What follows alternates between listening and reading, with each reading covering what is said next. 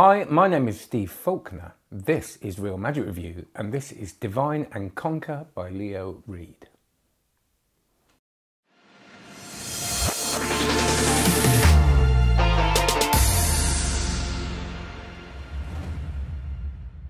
Before we do the review, can you please like and subscribe? Check out cardmagiccourse.com. That's my online card magic course. If you like this, you will love that.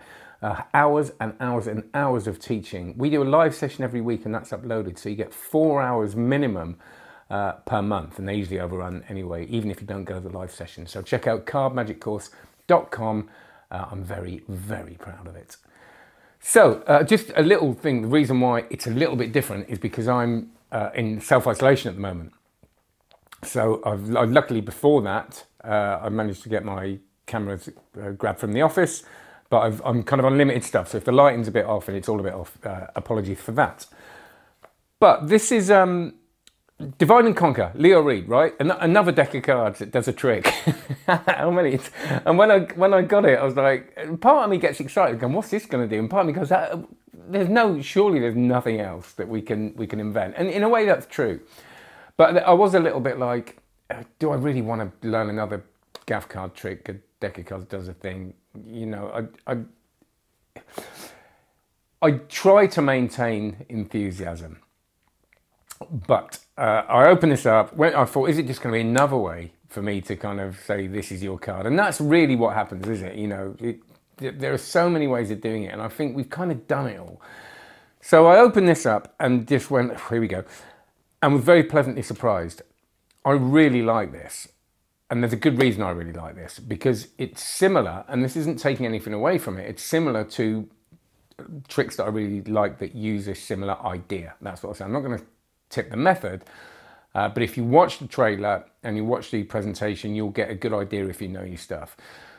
The trick is this. You spread the cards, and you can spread them on the table, or you can spread them in your hands. You say to someone, just look at one, think of one, and you do this with two different people, very importantly. This is what differentiates it from the other trick that I really like, my Empower deck, which is what has similarities to this.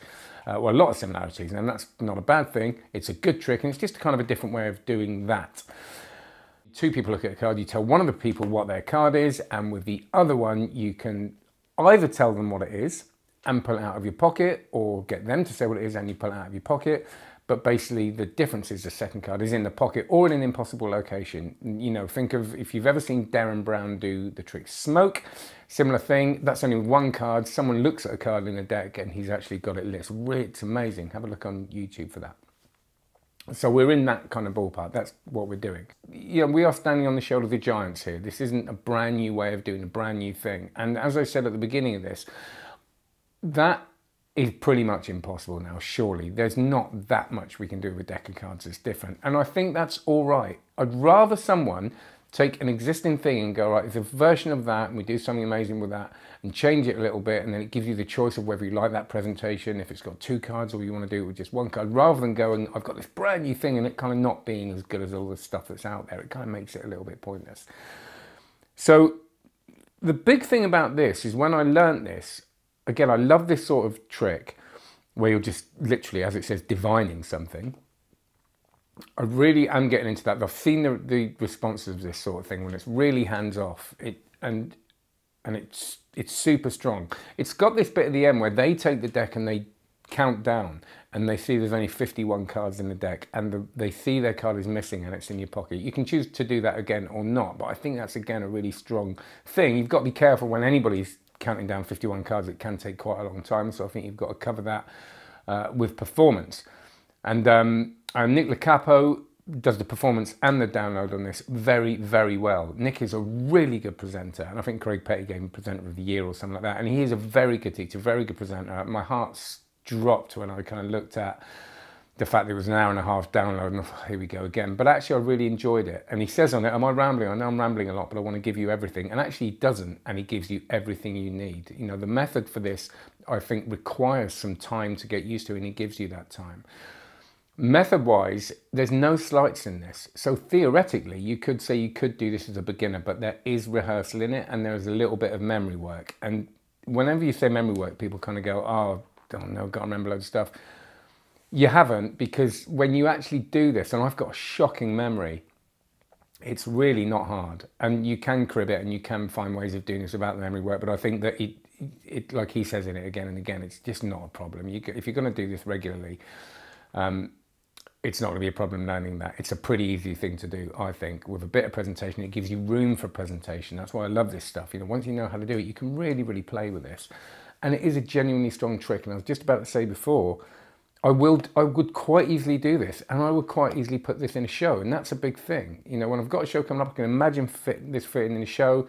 As I said about Axel Hecklau's trick that I just, the Mind Visit trick that I just reviewed, happily look at that, put it straight in the show. Mind Power Decks, put it straight in the show. It's that strong.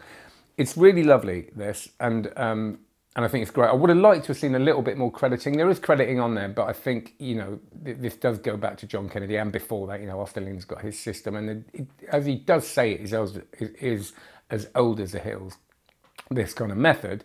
So, of course, you know, even going back to Annemann, and before that, Corinda, you know, there's kind of, you can see this way through the history of mentalism, and it would have been nice to have a little bit more crediting, but I don't have a huge problem with it.